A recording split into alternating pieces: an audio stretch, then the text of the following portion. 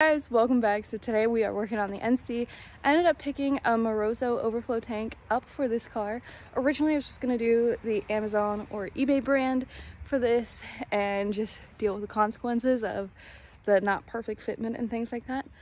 But I was scrolling Facebook Marketplace as you do as a car enthusiast, and somebody was selling one of these for the same price as the Amazon brand one. So I was like, you know what, I cannot miss this opportunity. So I got the name brand one, but we'll probably still end up doing the Amazon brand for the power steering tank, because I do think mine has a leak somewhere, so that does need to get done fairly soon. But today, let's get this coolant overflow tank installed. This should be pretty simple. All I'm gonna need is pliers and 10mm, so there should be 3 of them, but I did drop this one and lost it forever. Oops. So I'll pull these off, move this forward, and then lastly we'll pull the bottom one out. If you have like a turkey baster, it might not be a bad idea, but this is just water, so I'm not really worried about it. The system's been flushed enough times that there is no more coolant in here, and this is pure water.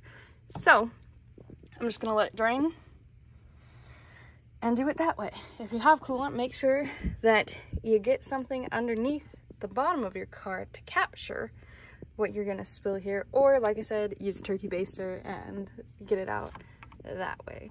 But I'm just gonna pull it out whole and try and cover my thumb under the bottom so I don't spill too much.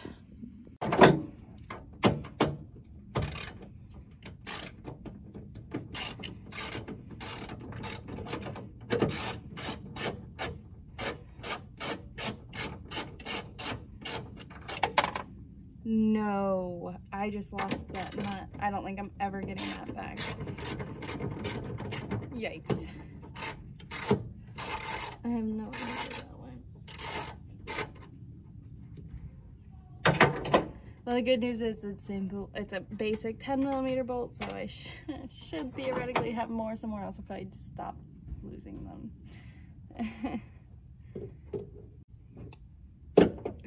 Okay, so I got the bolts, or sorry, the nuts off of here and then took these off. So now we'll just pull those. These might be trickier for you, but I have removed this like 4 times already, so these are gonna come off pretty easy for me. But if yours is OEM and not been pulled off, I try to just lightly grab it with around the hose here while it's on there, like so.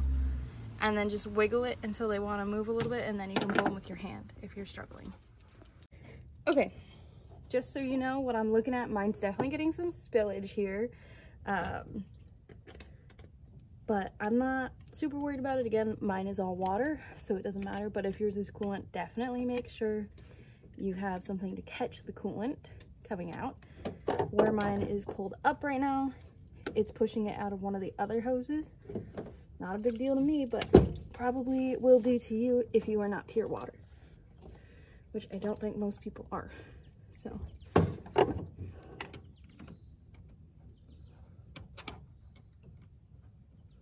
that will happen.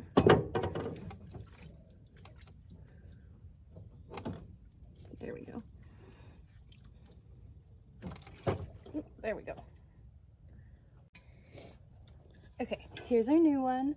All nice and shiny and ready to go. Very excited about this. Obviously, same order as the other one, but in reverse order of the other one.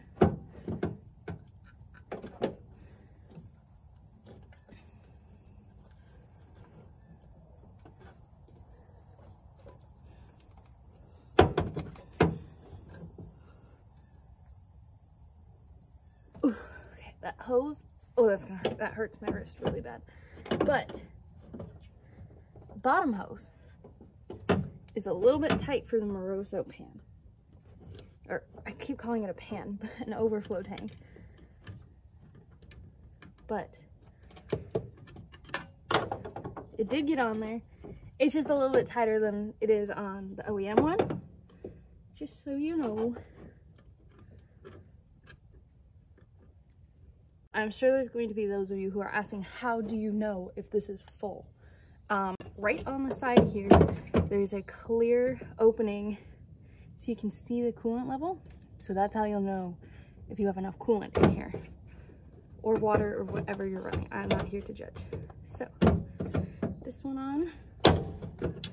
Is that one? Perfect. Oh my god, that fits perfectly. It looks so good, guys. I will show you in just a second.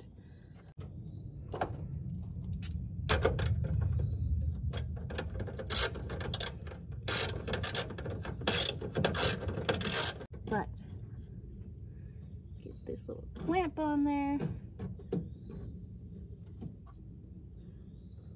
Oh my gosh, perfect. That was so easy. Here's how it looks. Oh my gosh, it looks so good. It's gonna look really good once this one's also aluminum. Beautiful. Now let's get it bled. Water, because we love water in this house.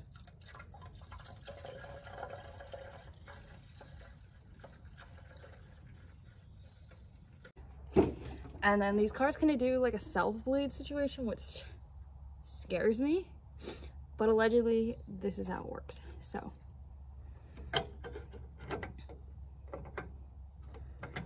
this part. There we go. Okay, lid's on. We're gonna go turn the car on and let this thing self-bleed. Okay, gonna turn it on.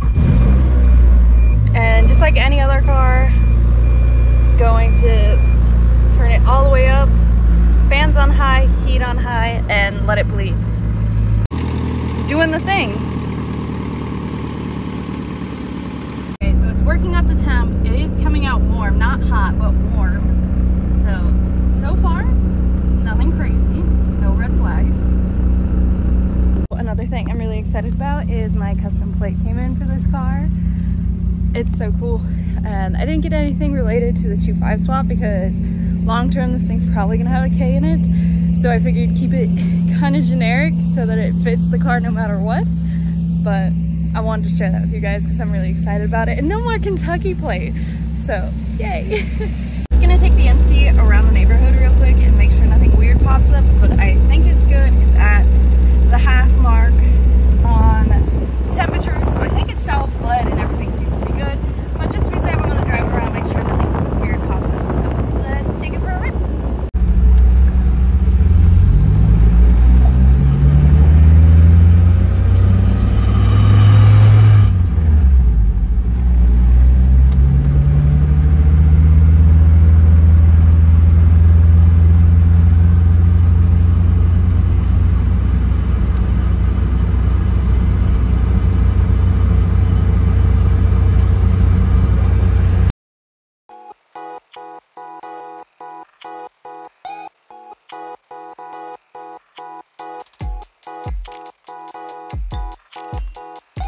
I took the car for a test drive and all seems to be good.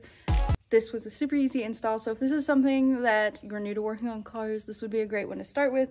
Very easy, doesn't take too much. It's a couple 10mm, then a couple hose clamps, and then you just fill your system back up with coolant or water. So that's an easy one and I would definitely recommend. Plus it's a good preventative to make sure that while you're driving, your overflow tank doesn't crack and you lose all your coolant and then you lose your engine. So would recommend. If you don't get the Moroso one, definitely check out the Amazon or eBay ones, at least to get you away from the plastic. Thank you guys so much for watching. Peace out, and I will catch you in the next one.